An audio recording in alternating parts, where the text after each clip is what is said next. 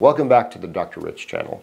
So you have endometriosis. Did your mother give you painful periods? Is this hereditary? Make sure to stay around to the end to find crazy risk factors for endometriosis that you've never heard of.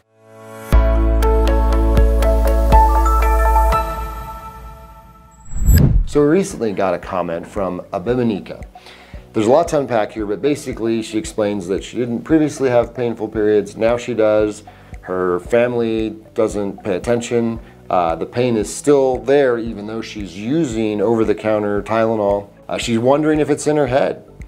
And specifically in this question, she's asking why she has it if no one in her family has had it before. So 10% of women, all women, have endometriosis, but there's certain populations that are much more likely. 50% of women with infertility have endometriosis, and 70% of women with pelvic pain have endometriosis. Specific risk factors for endometriosis include never being pregnant, starting your periods early or ending your periods late, like a late menopause, heavy periods. There are certain birth defects of the uterus that can cause endometriosis. Some risk factors that might surprise you are height greater than 68 inches. Colton, how tall is that?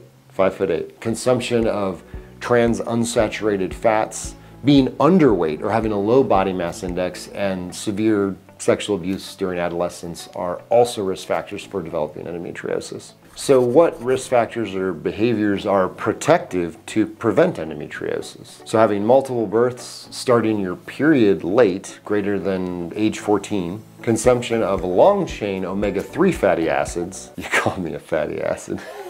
Also, there is a role with race, with white and Asian being an increased risk factor for endometriosis, and Black and Hispanic being protective with less risk of endometriosis. And birth control pills were actually protective to prevent the formation of endometriomas, which are endometriosis tumors on the ovary. In one study, 14% of women developed these types of cysts who had endometriosis that were on birth control, and 49% of women developed endometriomas who did not take birth control. So the question then is, does having family members with endometriosis make it more likely for you to have endometriosis?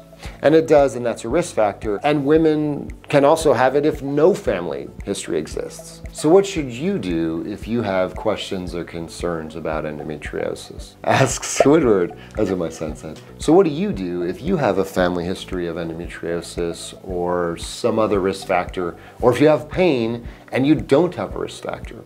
Either way, you should seek out an opinion with a physician, preferably a specialist in removing endometriosis.